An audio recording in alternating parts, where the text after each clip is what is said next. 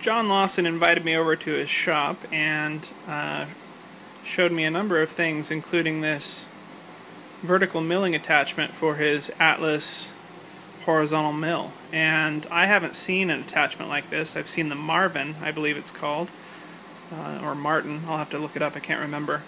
And it used a pulley system, but this is what looks to be like a motor from a Taig or similar mill and the milling head. So it works really well. I put a piece of scrap in the vise and I wanted to show you guys how well his little setup works. So let me turn this on here.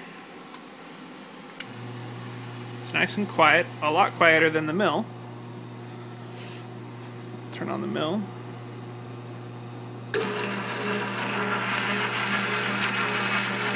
Turn on the power feed here.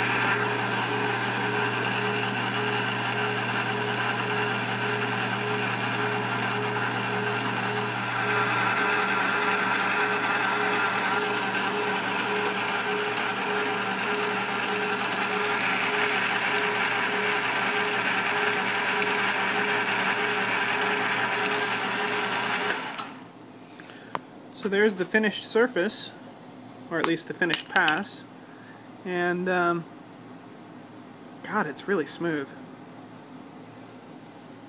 It looks really nice. And I did this side as well with the edge of the end mill, or with the side of the end mill.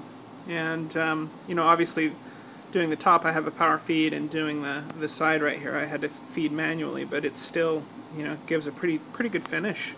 I'm really impressed with how well John's setup works with, you know, using a little ingenuity and some parts off of a smaller mill, a horizontal mill. Anyway, just wanted to share that with you guys.